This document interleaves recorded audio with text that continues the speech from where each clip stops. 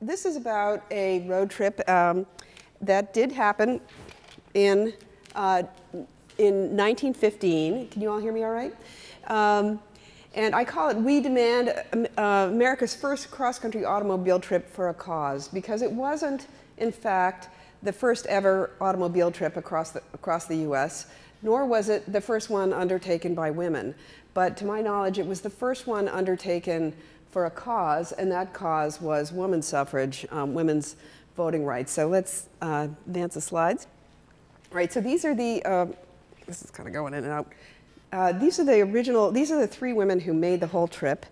And we have Sarah Bard Field, Maria Ginberg, and Ingeborg Ginstedt. So Maria and Ingeborg were both naturalized U.S. citizens, but had emigrated from Sweden, you know, around 1890 or so. They didn't come at the same time. They didn't know each other in Sweden. But and this is you can see the We Demand banner on the car. It says, "We demand an amendment to the U.S. Constitution enfranchising women." All right. So next slide. So let's just ponder this for a minute. You know, 100 years ago, women didn't have the right to vote, and you know, it had been a really long time that they had been working on this.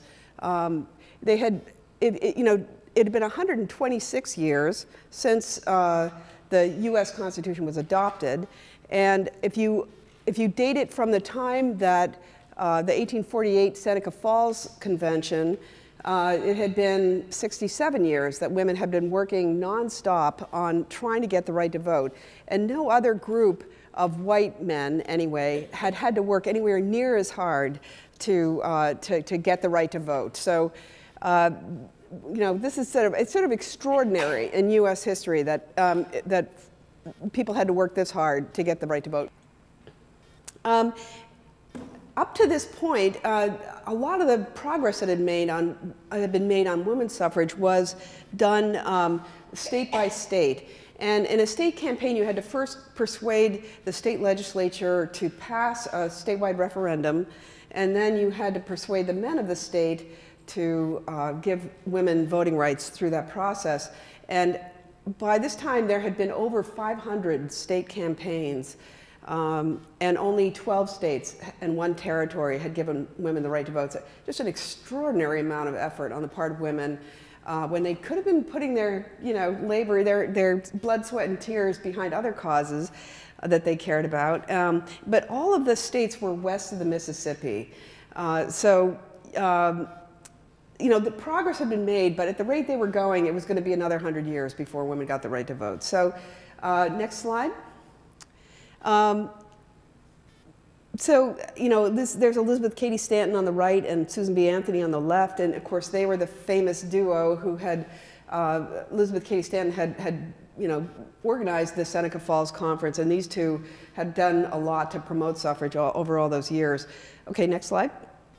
But in 1913, Alice Paul and Lucy Burns, who had worked in suffrage in England, decided that they came back to the United States and wanted to say, you know, forget about these state campaigns, it's far too slow, let's just go get an amendment to the Constitution enfranchising women.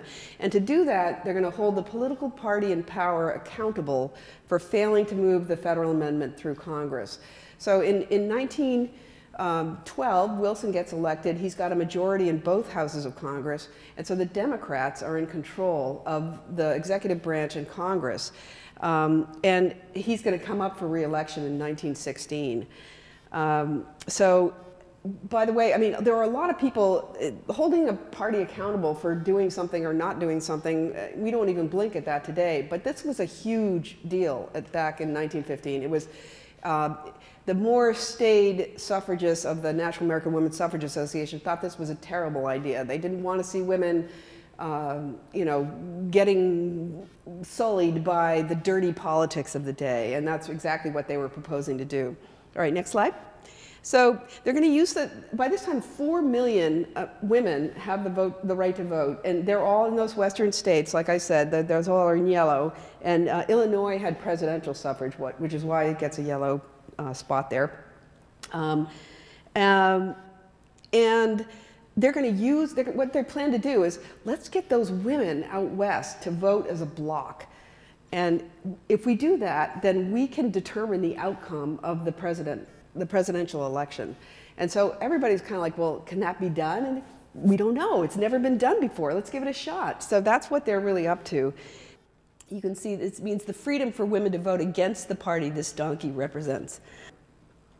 Women of Colorado already had the right to vote, so this is just reminding them, this is actually I think in the 1916 election, that they're asking to vote against Woodrow Wilson and the Democratic candidate for Congress. And this down here says, our hats in the ring. So they're going for it. Okay, so that's kind of the background for this. Yeah, next slide. And so we're at so in 1915, there's the Panama Pacific International Exposition.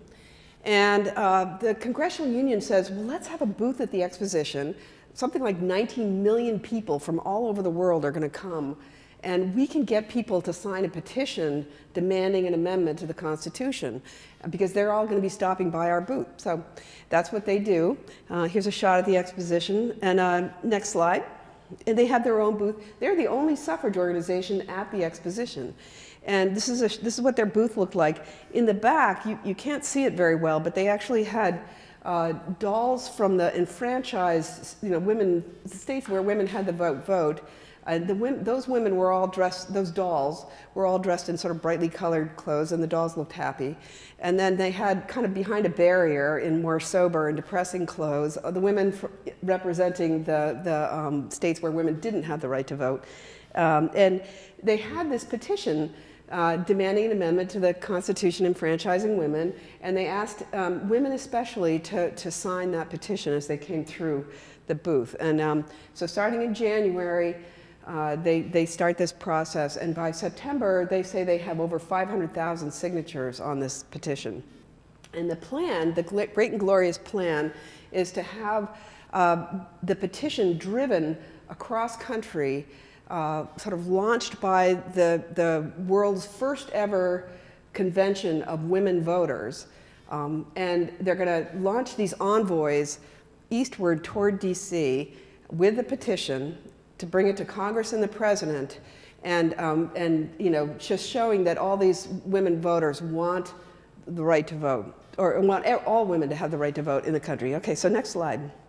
And here's the call. The suffragist was the National Women's Party. I think I neglected to say that it was the Congressional Union which became the National Women's Party, which is behind this huge trip. And the Suffragist was their weekly newspaper, and you can see she's putting out the call for women's enfranchisement, called the Women Voters Convention in San Francisco, September 14th, 15th, and 16th. So in the months leading up to this, they sent organizers out to all those western states where women have the vote, and they say, send some delegates to this convention, and they all respond. And so they have this, they have this convention, but they have this little problem. Let's go to the next slide. So they have this little problem that they don't have a car. They don't have a lot of money, and they don't have a car, and they don't know who can drive. And they had planned, they actually had written in the Suffragist, they had published that they were going to send 100 cars across country in this envoy, convoy. And they didn't know. I mean, it was like 2 or 3 weeks before the convention, they didn't have a plan for this. And then, so Maria and Ingeborg show up at the exposition. They had taken the boat out they lived in Rhode Island, and they made it through the Panama Canal just before there was a huge mudslide that blocked it up.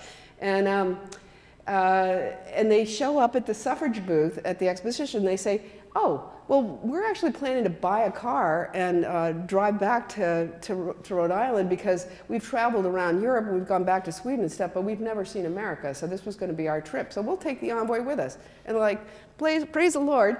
Oh, yeah, you can do this. So Alice Paul is really excited, because they're actually not asking for payment either, which is a big deal. So they don't have to pay for, what happened to Ingeborg? Let's go to the next slide and see what happens. Yeah, there she is. So we actually go back one slide. We'll see Maria, well, 2 slides, I guess, yeah. So Maria is 55 years old at the time of this trip. She has been a midwife. She's delivered over 2,000 babies by her estimate. And she knows how, she already had a car back in Providence. That's how she got around to see her customers, her patients. So she was the one who had the wherewithal to buy the car. And it cost $550. I'll talk about that a little bit more in a minute. So, okay, next photo is Ingeborg. And Ingeborg was 50 years old at the time of this trip. She was the mechanician, as it was called. She was the mechanic. She actually knew how to sort the car out. She could jack it up, or yak it up, as they called it, and change a tire, patch a tube. She knew the mechanics of it. And she kept the car running. They did resort to service stations from time to time, but Ingeborg was the mechanic. All right, next slide. And Sarah Bardfield was the envoy. There were actually 2 envoys who were launched from the convention. The second was a woman named Frances Joliffe, but she made it as far as Sacramento before bailing. And so it was really just the 3 of them that went across the country in the car. Next slide. Oh, actually, I should say, Sarah she was about 35 years old. She didn't know how to drive. She knew nothing about cars. And she was a poet, suffrage organizer. She was divorced. She had a lover who was 30 years older than her. And then he lived up in Oregon. She lived in San Francisco at the time. And the reason why we know so much about this trip is because of the letters that she wrote to her lover as she moved across the country. Mabel Vernon was a suffragist, kind of a lieutenant of Alice Paul's, and she was the advance organizer. And so she hopscotched across the country in front of them by train and would she would engage the meeting hall, she would get the local suffragists behind, coming out for a rally and get things set up for them. She later said that this was the hardest thing she'd ever done in her life. Her health was never the same. And she's really kind of the unsung hero of the trip because that was really hard work. And she was by herself too, by the way. At least the others had each other. All right, next slide. And the other character in this whole trip is the car, of course, which was an Overland 6 built by the Willis Overland Company of Dayton, Ohio. And I think in those days, there weren't just a handful of automobile manufacturers. There were probably like 60 of them. And in order to grab market share, the Overland Company dropped their price to $550, advertised in various language newspapers. I found an ad for it in the Swedish language newspaper, and made it and promoted it heavily at the Panama Pacific International Exposition. So $550 for this car, great little car. And you can see that they had to strap their luggage to the outside, and on the other side are cans of gas and water and that kind of thing, oil. So what's missing from the car is a top, you know? So you can see that they left San Francisco at the end of September, and they didn't pull into Washington, D.C. until early December. It was cold. Well, I'm here to tell you. So we'll talk a little bit more about that. Okay, next slide. So here we are. We're back at the Court of Abundance. This is where they've had the 3 days of the convention. This is the last night of the convention. It's going to take place in this, or in this Court of Abundance, it was called, at the Panama Pacific. And they had a chorus lined up on the steps in the back here, and it was jam-packed. They claimed there were 10,000 people there. You know, I don't know if that's true, but they had darkened the lights, and the architect had created this thing where steam shot up from these vents all around the pool, so it was very sort of mystical and kind of I don't know, swampy or something, so they have already chosen finally who the envoys will be, and they're getting ready to launch them. And so the envoys appear on stage, Sarah and Frances Joliffe, and the Swedes pull up in their car. The envoys get in the back of the car, and everybody lights these lanterns, and they escort the car to the gates of the Panama Pacific Exposition. The gates swing open at their approach, and they disappear into the night. And so it's a very dramatic scene, and it's very effective. They actually didn't leave San Francisco for 10 more days at least, but they kind of went into hiding. I think they needed to get the car registered or something. I'm not exactly sure what the deal was, but there wasn't like FedEx and things like that to make things happen across the country. So it took a while. But anyway, they take off, and they go up to Sacramento as their first stop, and that's when Francis bails on them, and so they continue on. I could go to the next slide. This is a map of their itinerary. It's a little bit hard to see here, but this was drawn by Amelia Fry, who's a historian who really was the one who initially researched this story. So here's Sacramento. They go to Reno, across Nevada, and over to Salt Lake City, and over to, through southern Wyoming, down to Denver, Colorado Springs, let's see, Kansas, and they go up to around through Kansas City, and they're hanging out there for several days, Nebraska, and over to Iowa. They're in Chicago, down to Indianapolis, up to through Ohio to Detroit, back down to Cleveland, and then into western New York, and then over and down the eastern seaboard to DC. So that's the route, and it gets changed a little bit from time to time, but that's where they're headed. And the red circles are when they're sort of more eventful things happen. Let's go to the next slide. So they're following in the initial part of the journey something called the Lincoln Highway, which is sort of an aspirational name. The Lincoln Highway was really just a cart track most of the way. It would get rained out and flooded out and muddy and everything else. But you could see it kind of follows their route, at least as far as Chicago. All right, next slide. So how was the trip? Well, so my husband and I went on the same trip, leaving San Francisco around the time they did, sort of late September. And this is a shot of the Salt Flats, a little east of Reno, Nevada. And I'm here to tell you, it was hot. And I bought a new car in San Francisco also, and I had air conditioning, and I was still this swilling water. It was so hot and dry. And how they made it across the desert, I will never know. I mean, heading east of Reno, you go across the Nevada's Great Basin. Has anybody ever driven that? Yeah, you know what I'm talking about. You go across the desert floor, and then you climb up over this mountain pass, and then you drop down to the desert floor again, and you go across the desert floor for, I don't know, 100 miles or something, 50 miles, and then you climb up another one, and this goes on for days. I don't know how they managed it. And after a while, you start feeling like you're not going anywhere. Just this scenery is kind of all the same, and it's all going past you in this weird slow motion thing. So, and these are the salt flats. It's not the alkali flats. It isn't all like this, but it just must have been really miserable. So next slide. At times, Sarah writes that they're plowing up dust. There's so much, it's so much loose dust. It's just kind of, you can just imagine it's kind of coming past the car window or sides of the car in this big kind of rolling mass. And this isn't from their trip, but it's from a museum in Nevada where we stopped. And so you can sort of get a sense of what that must have been like for them. All right, next slide. Changing a tire in the desert, not an easy thing to do. These are more like bicycle tires, so they had tubes in them. You had to patch the tube. So if it's dusty, of course, it's not easy to do that. And so this isn't their trip, but these are three guys trying to patch a tube on a car, similar era. She patched a dozen tires, I think, on their way across the country. Ingeborg did. All right, next slide.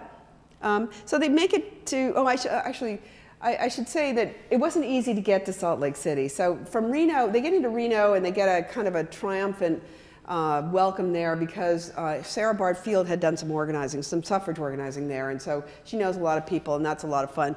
And then they get kind of worried because they have to go across several hundred miles of desert, that Great Basin. And it's a little bit like Amelia Earhart trying to find that island in the Pacific, they had to find a ranch where they were going to spend the night.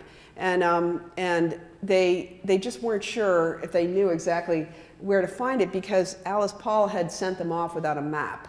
And so and of course there weren't road signs and things like that. So they were a little worried about this, so they hired a driver who claimed that a man who said he knew the way. So that didn't go well. They get lost in the desert at night, and all of a sudden it's midnight. They should have been at this ranch 2 hours before, and Sarah's like, where are we? And he said, I don't know, I think we're on such and such a road, but I think we're lost.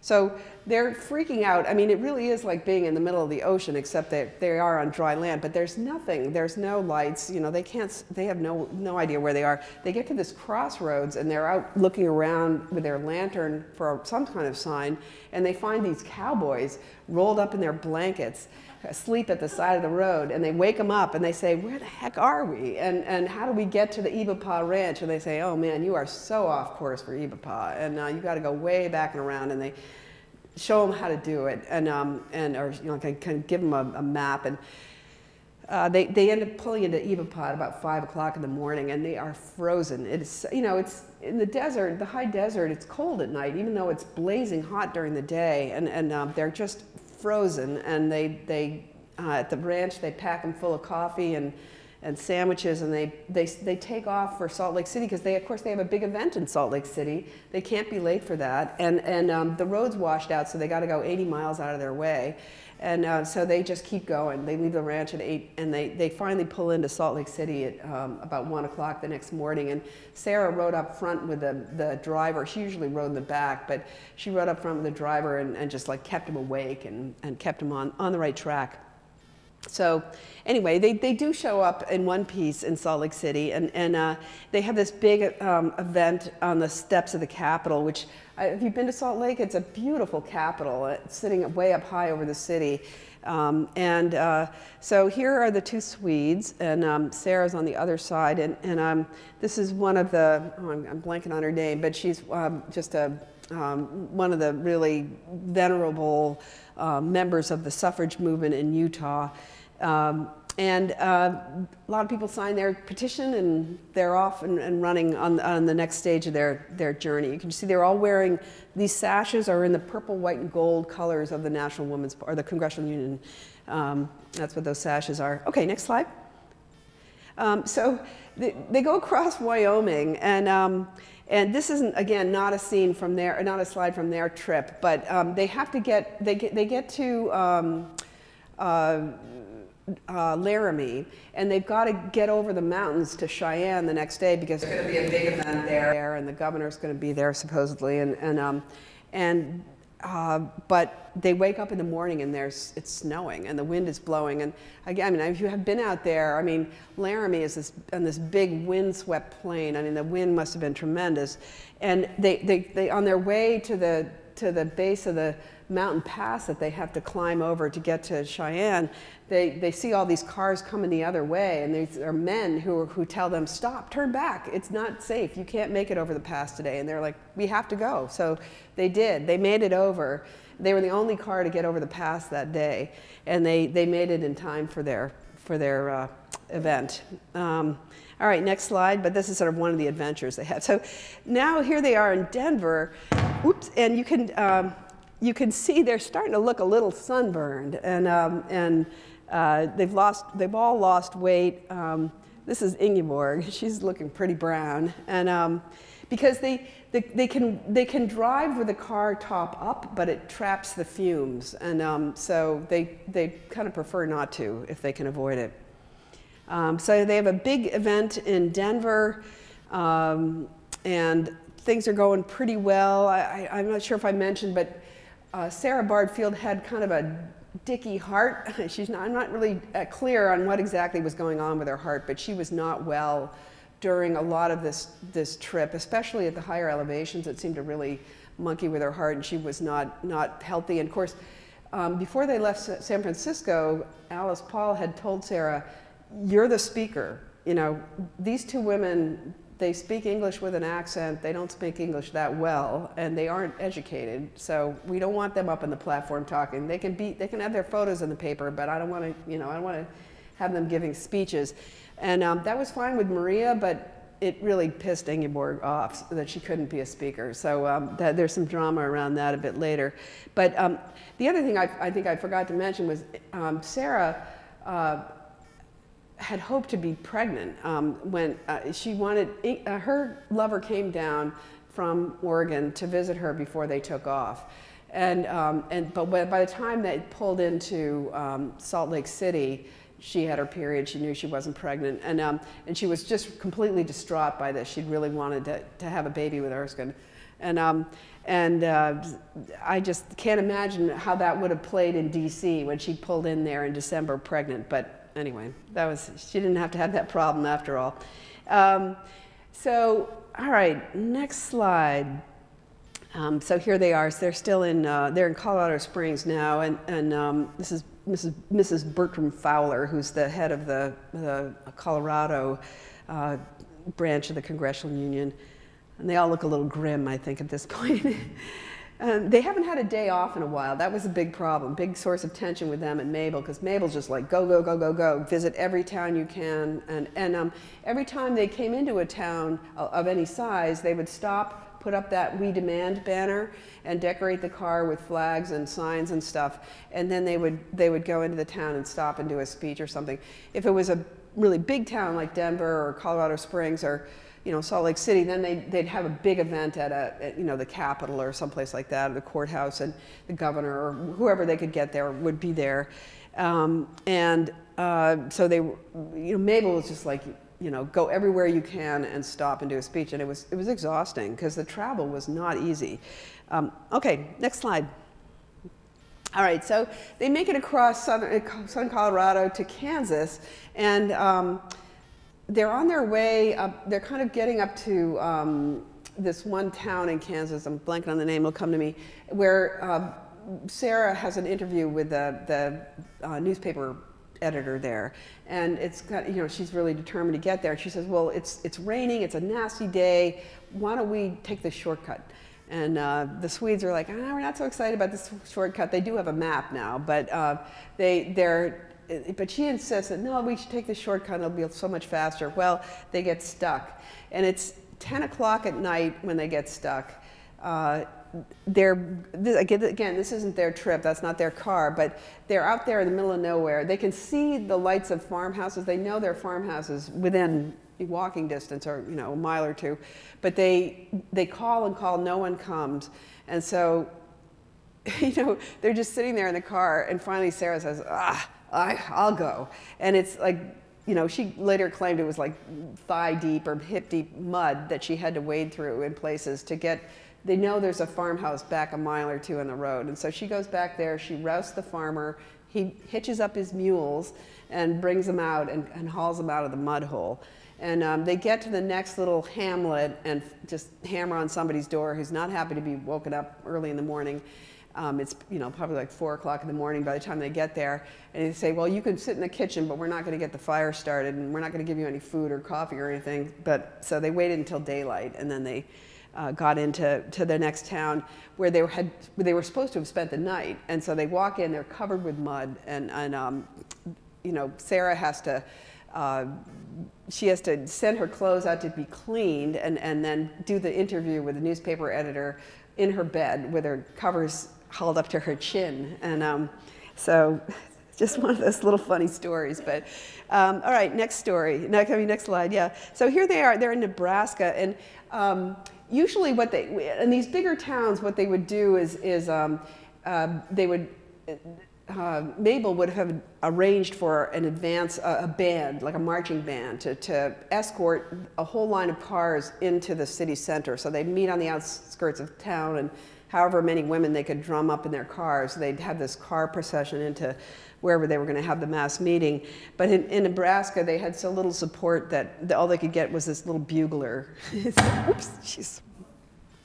I'm not sure what that is. Anyway, so there he is, the bugler over there on the right. Sarah later recalled that they had really good support in the West, and it kind of dwindled as they headed to the middle of the country. And then as they got closer to the East, the eastern states were much more excited about it because they had almost given up. They had tried so many times, and they just couldn't seem to get suffrage through any of the state legislatures in the East. All right, so next slide. Oh, so let's talk about the petition for a minute. So when they left San Francisco, they said they had a petition with 500,000 signatures on it, and it was supposedly over 18,000 feet long. So all of a sudden, you start seeing this in the correspondence. You start seeing these letters coming to Mabel saying, "Do you guys have that petition?" And she's like, "Wait a minute, no, we don't have the petition. We thought you guys have the petition. Who's got the petition? They don't know where the petition is." And then it's like, well, how do we know we have 500,000 names on it? And it's like, well, I don't know. I think Alice came up with that number. So I think there's reason to believe that Alice Paul simply made that number up because 40,000 signatures might not sound very impressive for something to come out of something as huge as the Panama Pacific Exposition, and it certainly wouldn't impress Congress. A big state could deliver 40,000 petitions, so it had to be a big number, and who knows how they came up with it. It doesn't, interestingly, the number doesn't change on the way across the country. It always stays at 500,000. So in this, but there's always this reference to, the monster petition. So I think that's funny. And then they finally get this, there's this sort of flurry of letters. They don't do it by telegram because, of course, they can't afford for that to get out. But I think they solved their problem in Detroit because there are some very staunch Congressional Union organizers in Detroit who hustle and get 4,000 signatures ready for them by the time they show up, and that solves their problem. All right, next slide. So this is like the only picture of Ingeborg smiling, I think, and they're in Chicago. Things are going pretty well, and yeah, let's keep going, I guess. So they make it as far as Brooklyn. A little bit of background, I think in Syracuse, outside of Syracuse, they break an axle, and they have to send back to Dayton for a new axle, and there's a big sort of to-do about that, but they actually, it happens pretty quickly, and they were able to keep going and get to their meeting. There's only one meeting they don't get to at all, and it's because they got lost and they had a mechanical breakdown as well, and that was in Topeka.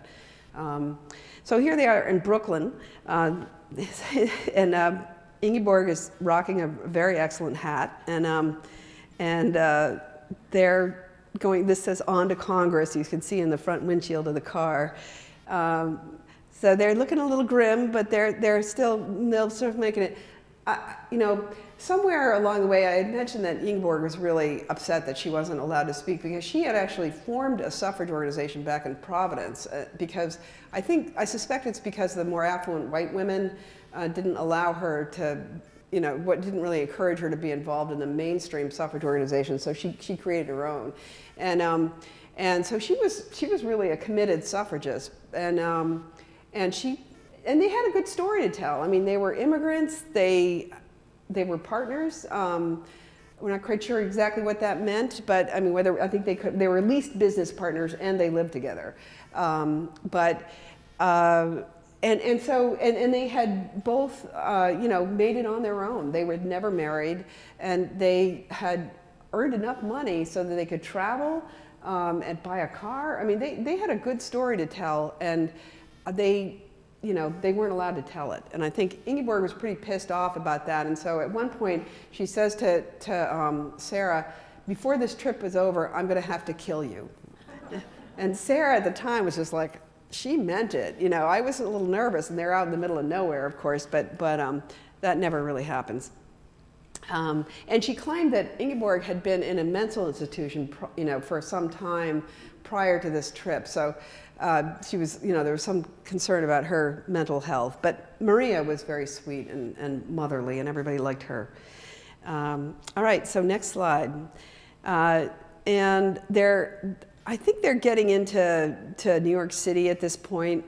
There's a big parade in New York City, and they're so the Eastern suffragists were just so excited that their Western sisters were coming to their aid. This was a new strategy, and it really was a shot in the arm. All right, next slide. So they finally make it to D.C.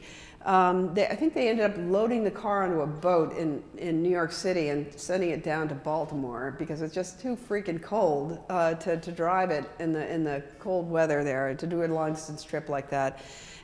So this is a big banner or a bulletin board kind of thing for welcoming them. So next slide. So they had this procession down Pennsylvania Avenue to the Capitol in D.C. and now, this is often they used, even though they were increasingly using automobiles in parades as a sort of symbol of women's new freedom and ability to move around without men, they still used horses and got dressed in costumes and things like that. And all right, next slide.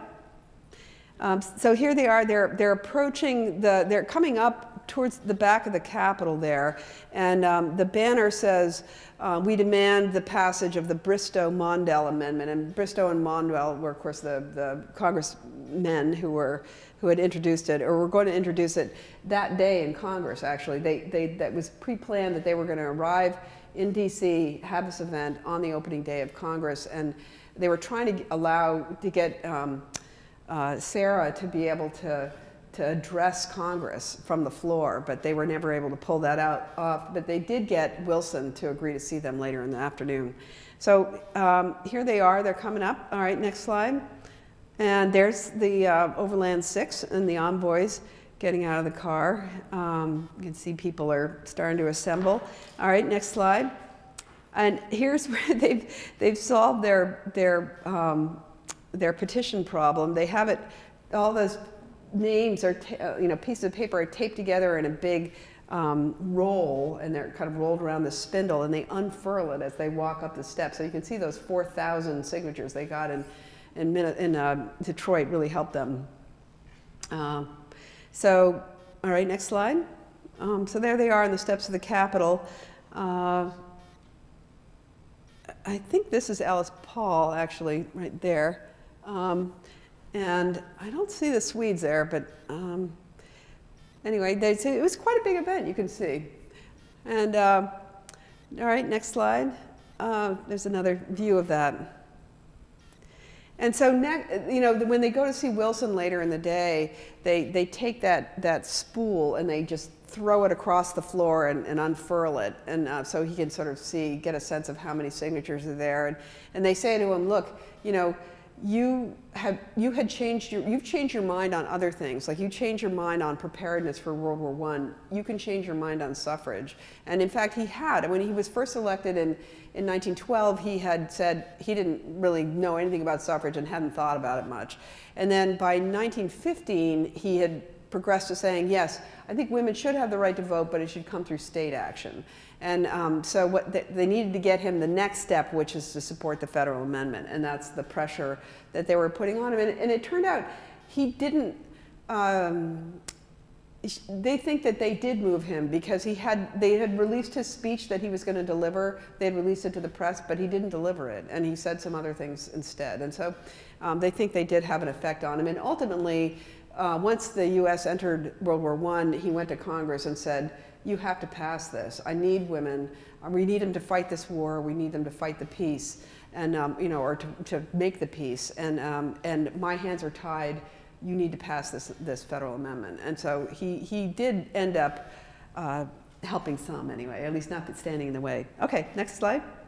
So there they are, that Fantastic Four. You can see Mabel looks a little bleary, and they all look kind of worn, but they really did an amazing thing.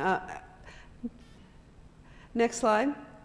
I think it was a brilliant political stunt. It had never been done before on this level. It raised awareness across the country, because in the western states, a lot of the women didn't really realize, there wasn't this 24-hour media cycle or news cycle. There wasn't the internet and things like that. People didn't realize that women in the East still couldn't vote. It built support for the federal amendment. There was actually the other more conventional, long-term state organization, the National American Women's Suffrage Association, had introduced into Congress a rival federal amendment, which would have been a disaster. And so it built support for this amendment, which they also called the Susan B. Anthony Amendment, because it was what she had written and had introduced into Congress many decades before. And it certainly improved the visibility of the Congressional Union. It attracted new volunteers and kind of, was a real shot in the arm. And it changed the paradigm. It said it was okay for women to, muck about in politics and be uppity. And not everybody liked that. They did get a lot of pushback, but it did a lot for them. So that's the trip. Let's go to the next slide. This is, it's a little hard to read this, so I'll read it. This is a quote from Alice Paul at her, they have turned her childhood home in New Jersey, Paulsdale, into a museum, and this is from there. I never doubted that equal rights was the right direction. Most reforms, most problems are complicated, but to me there is nothing complicated about ordinary equality. Just a great quote. And so next slide. This is the language of the 19th Amendment. It was 72 years from the time of the Seneca Falls Convention. It took them 72 years to get this through Congress. Well, I mean, that's not quite true because it wasn't introduced to Congress until later, but I mean, 72 years to get women the right to vote. Very simple statement. The next slide.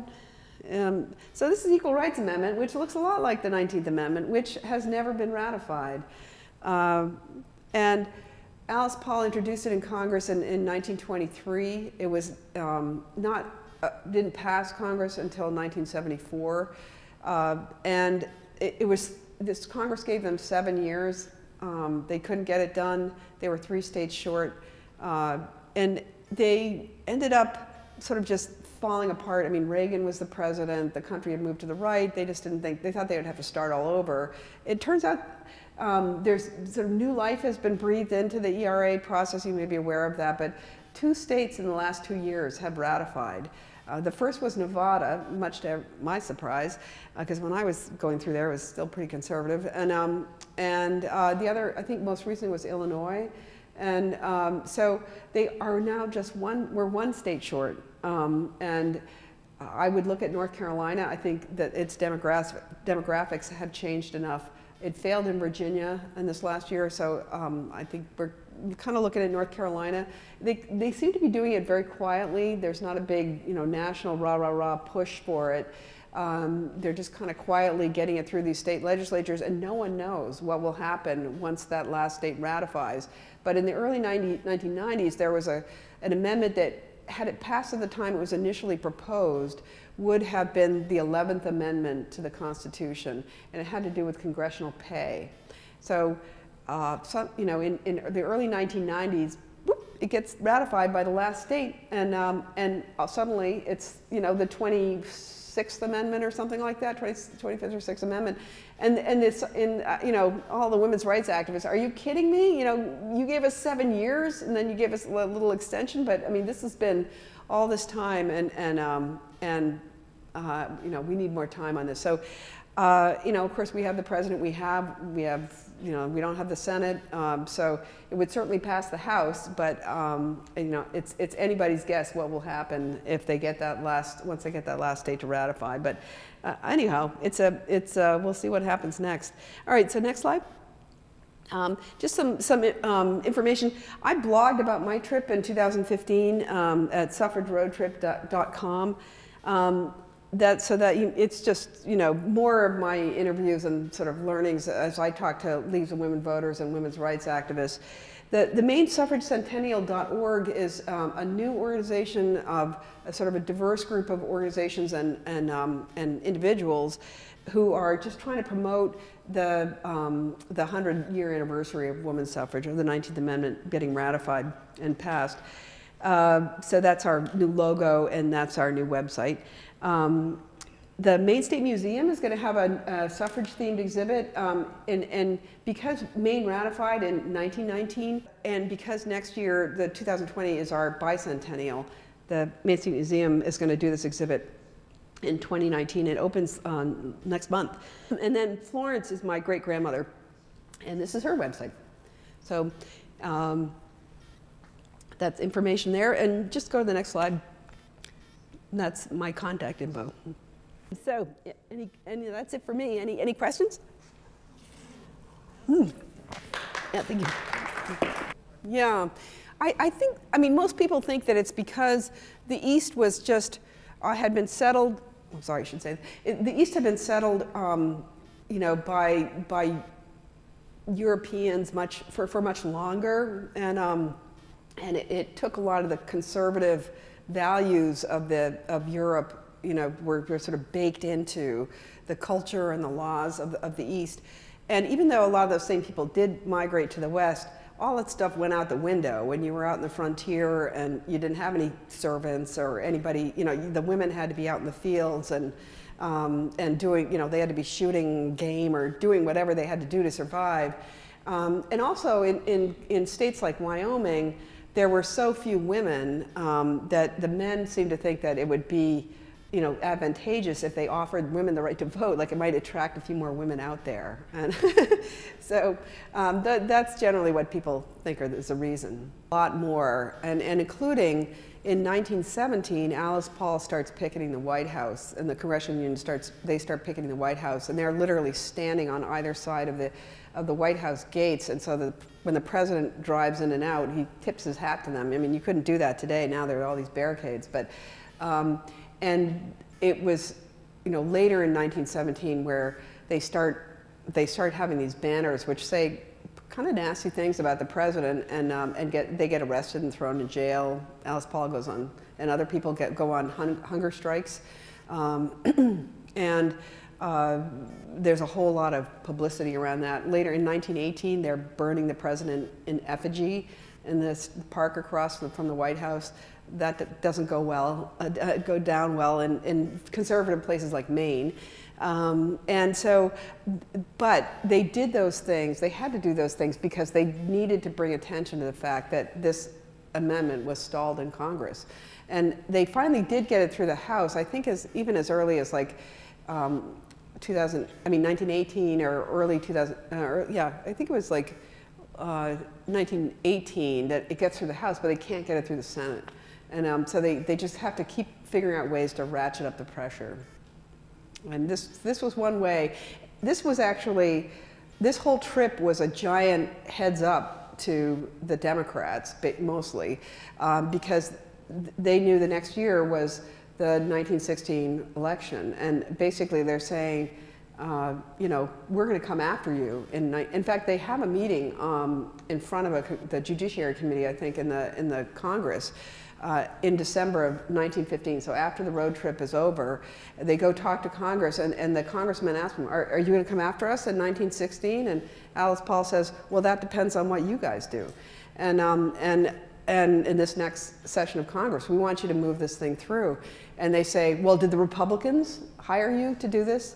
And she says, well, you know, we're really pleased that you think that we're so, you know, can have such an effect that the Republicans would hire us, but no, we're not. We're nonpartisan, and they just kind of go back and forth with this, but they're saying, yeah, it depends. We're going to come after you for sure, but it depends on what you do. If you get this through Congress, we won't have to. But in the end, they do. Congress doesn't move it. And they do in 1916 send organizers back into the western states and try to persuade the women to vote against Wilson and against whatever the Democratic candidates are in that election. And my great-grandmother, by the way, went to Wyoming in that election to do that kind of organizing. Alice Paul sent her out there. Do you know how effective they were? Well, President, Wilson was reelected, but they did claim they narrowed his margin. You know, maybe that would have happened anyway. I don't know. But but they did, they think, defeat a couple of congressmen along the way, and they certainly narrow the majorities for a number of them. So they got stuck, or the timing was bad because of World War I, and because Wilson was campaigning under the banner of, or the slogan of, he kept us out of war, And so the suffragists campaigned, he kept us out of suffrage, and they would literally have that banner hanging from their platforms when they spoke. But people were really worried about getting sucked into World War I, and they thought that Wilson was going to keep them out of it. And so that was why they voted for him. And so they, had World War I not been an issue, you might have seen a different outcome. Well, the mainstream suffragists didn't like it at all. They were, my great-grandmother ended up getting kind of written out of Maine suffrage history because she was kind of the lone voice speaking publicly on behalf of the picketing and the things like that, and supporting the Congressional Union National Women's Party. In fact, she served as the chair of the Maine branch of the National Women's Party from its inception. But yeah, no, Maine was very conservative, and they didn't like this militant stuff at all. They thought it was, yes, yeah. I mean, isn't that interesting? I think, and picketing was, not unusual at all in the labor movement at that time. But for women to do it, and for women just to be out, trying to exchange their political power, for progress on the causes they supported, was considered to be very unladylike. And when my great-grandmother was on her way out to Wyoming, the picture on the front cover of the book was her first big picket event, and that was in Chicago. Wilson was in town to do a speech, and they are all lined up along this block, and they're not saying anything. They're just holding signs that, charge Wilson with inaction on this suffrage amendment. But when he enters the building, they get attacked by this mob of men who've gathered around them, and they try to grab the signs out of their hands, and the women won't let go, and they throw the women to the ground and break their signs and end up chasing them back to headquarters. And respectable middle-class women did not have melees on the streets of Chicago or anywhere else for that matter. And Florence thought this was just a huge romp. And she had a suffrage column in the Lewiston Journal, so she writes back this eyewitness account of this event. And of course, the Congressional Union made sure that made front page, those were front page news all over the country, that event. And so by the time she got back to Maine, her suffrage colleagues were just done with her. And they knew that they were going to have a suffrage referendum, Maine's first, in 1917, and they tell her at that point, we might let you lick stamps if you're lucky, but otherwise don't plan on having any kind of public role in this referendum campaign because you're far too radical, and we just can't afford to have you associated with that stuff. Yeah, Maine was pretty, in fact, there's this one organizer organizers used to come up to Maine and stay with Florence and her husband in their big house in the west end of Portland. And this one named Julia Emery came up for several months in 1918, and she writes back to headquarters that, these Portland women, they're just like mahogany furniture. And I just love that description because it was so apt. You just can see it. They're just so staid and unmovable. And she said they engage in the Congressional Union like it's some kind of secret sin. Yeah, so the eyes of the country were on Maine at several key points the last few years of the suffrage battles. And one of them was our 1917 suffrage referendum, in which Frederick Hale, who was one of our senators, told Florence, look, I'll be guided by the people of Maine, the voters of Maine, and if they support the suffrage referendum, then I'll vote for it in the Senate. And if they don't, I'll vote against it. And so, of course, they lost the referendum on a 2-to-1 vote. It wasn't even close. And so, Frederick Hale says, I guess I got to vote against it. And they know he's not. It's not a personal belief thing for him, so they still think he's on the his short list of senators they can turn. And like I said, they've already got it through the House. They just need to get it through the Senate, and they're like 10 votes short, and then they're 5 votes short, and 3 votes short. They just need one more vote. it might be Hale. And so they keep sending organizers. That's when Julia Emery came up to Maine, and other organizers do too. And they keep trying to figure out how to get pressure on Hale to, you know, to change his vote. And Florence goes to him and says, "You made that promise to me back in 1917, and I release you from it." So he says, "No, sorry, not going to work. I still have to vote against it. I might change my mind in the next session of Congress, but in this session of Congress, I think I need to vote for it." So, or vote against it. So, one of the things they did was they went. This had been used successfully in at least one other state. They went up to the legislature and got the Maine state legislators to sign a kind of a petition to Hale, you know, encouraging him to support the amendment. And they, in the end, they were only able to get about 100 signatures. And I think an organizer named Betty Graham came up to help Florence with that. And she writes back to headquarters, you know, you just would not believe, you'd think that you know, the tilt of the earth on its axis is dependent on whether or not they put their name to this petition. It's so ridiculous.